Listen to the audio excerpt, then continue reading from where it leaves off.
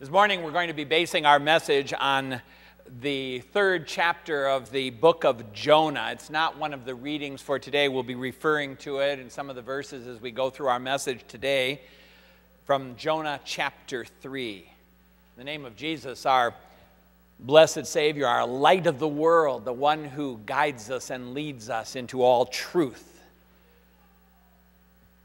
We're going to be talking about sin, repentance, and forgiveness. And some of you are saying, don't we do that every week? Yes, we do. And we want to do it, and we never want to forget it. We always need to be talking about sin, repentance, and forgiveness. These are not really trivial issues. We don't take them lightly as followers of Jesus Christ. In fact, these issues of sin and repentance and forgiveness seem to raise their heads, especially as we approach the election for a new president. In the debates even, some of the candidates accuse others of having sinned in the past, and some of the candidates say, but I have repented and I have sought reconciliation. And so we're hearing about sin, repentance, and forgiveness, even in the news. And we ask a question, and we're going to be talking about a city by the name of Nineveh, by the way. Can a whole city or can a whole nation be forgiven? And you see, we need to understand and we need to deal with these matters of sin, repentance, and forgiveness, but we have to deal with it on the basis of what God's Word says and the perspective of the good news that we hear. Now, this is what the good news tells us. The certainty of the forgiveness we need lies not in our ability to repent, but in God's mercy not to give us what we deserve for the sake of Jesus. Now, I would like you to read that with me once again. The certainty of the forgiveness we need lies not in our ability to repent, but in God's mercy not to give us what we deserve for the sake of Jesus. We're talking about grace here. We're talking about amazing grace, as we have been singing about. We're talking about God's mercy. Now we're going to talk about a city named Nineveh. Nineveh. In this city, we see that our relenting and forgiving God takes action. Nineveh needed a forgiving God. Nineveh was a mess. This is what God said to Nineveh. He said, their evil has come up before me. Now, the book of Jonah doesn't really tell exactly what kinds of evil were going on. But the prophet Nahum later on gives us a very bleak picture of this town. He says, woe to the bloody city, all full of lies and plunder, no end to the prey. And then we're told, and you probably know the story, you've heard the story, that God chooses and calls a man by the name of Jonah to go to the Ninevites and preach repentance. You must repent, you Ninevites, because of your sin. And we know that Jonah didn't go right away. He hesitated, but that's another story, and we're not really going to get into that right now. But here's what is said, how the story goes on. Read it with me. But the word of the Lord came to Jonah the second time, saying, arise, go to Nineveh, that great city, and call out against it the message that I tell you. Now, the message was very short. It wasn't a long and involved sermon. It wasn't a long and involved call to repentance. This is what was said. Yet 40 days and Nineveh shall be overthrown. God was going to overthrow Nineveh because of their sin. And guess what? The word of God worked. The people turned to God, they believed in God, and God convicted them of their sin, and He gives them repentant hearts. Now, the king of Nineveh was so excited about this, and he gets into the act, and he commands everyone to show signs of repentance. And in those days, they put on sackcloth, and they sat in ashes. So all the people in Nineveh put on sackcloth and sat in ashes. And if this wasn't enough, the king said that he wanted the animals to wear sackcloth and sit in ashes. He was taking no chances. Everyone showed repentance. And this is what he said. Who knows, he says, God may turn and relent. And guess what? The story tells us that God does relent and God does forgive. And this is what he said. Read it with me. When God saw what they did, how they turned from their evil way, God relented of the disaster that he had said he would do to them, and he did not do it. Wow. I'm sure that as God took a look at the people of Nineveh, he was pleased and he was touched by the repentance that they showed. But I suppose very truly that it really was the promised Savior, the promised Son of God, the Lamb of God, who pleased him, who was covered in blood, who came to shed blood for us, that pleased the Father. Jesus did what the Father asked, and so he came and he offered himself as a sacrifice for us and for all people. And the Father did not give the Ninevites what they deserved. And the Father does not give us what we deserve. You see, God, in all of his mercy, looked ahead to that awful Friday. We call it Good Friday for the sake of that coming sacrifice. He did not carry through in the disaster that he planned for Nineveh. That bloody city of Nineveh was all full of lies and plunder, the scripture says, and they were spared from what it truly deserved.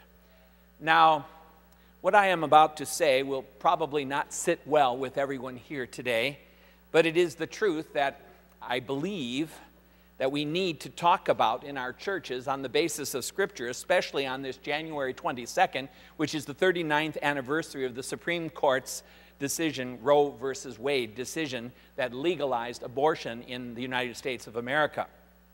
And whether you agree with me or not, the truth is that abortion has made our country a bloody country, full of lies and full of plunder, just as Nineveh was described.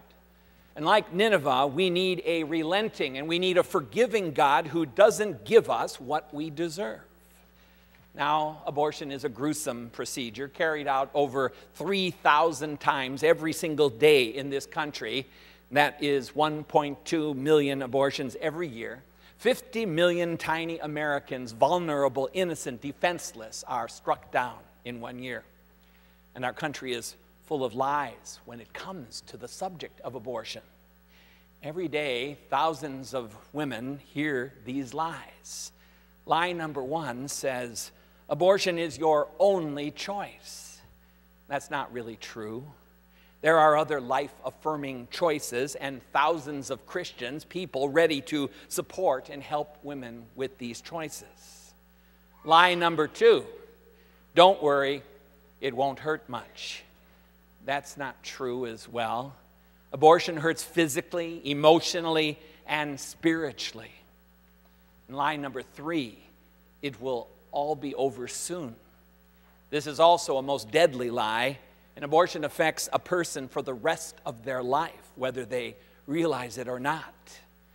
Believe it or not, when I tell you that Christians are the ones who have had over 70% of the abortions in our country.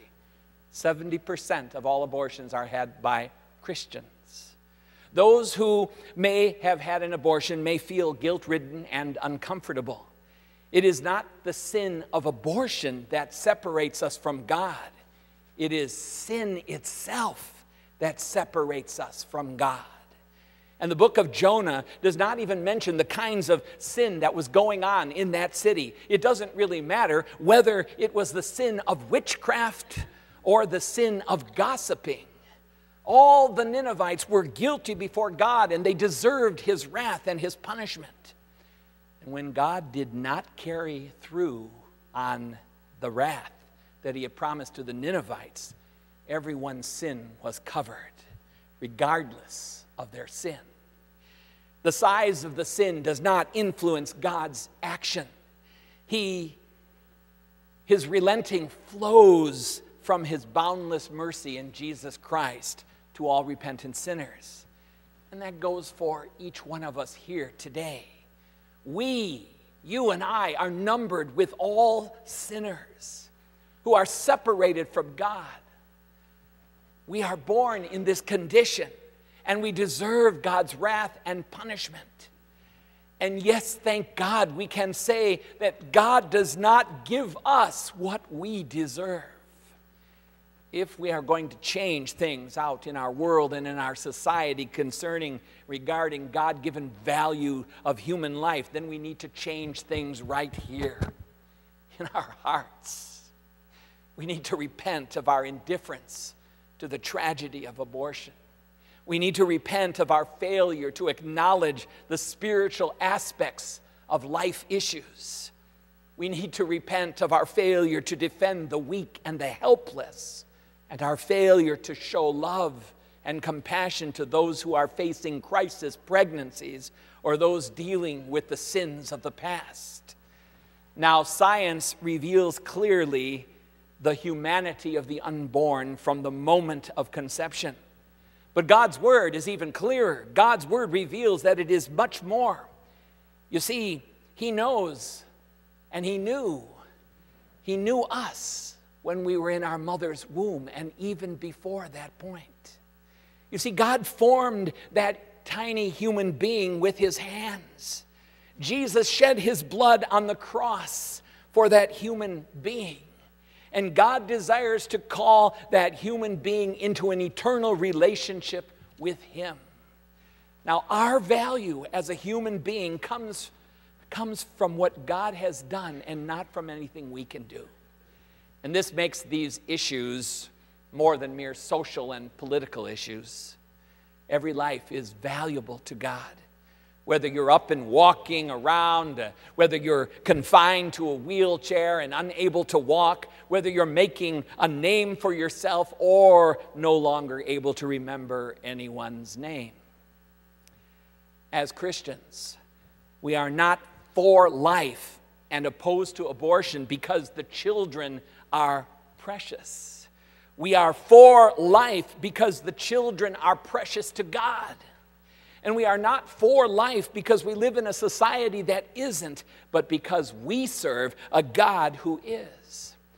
And so this means that speaking up for life is not an option for Christians. Last week we talked about how we're called to share the love of Christ with other people. This is all part of it.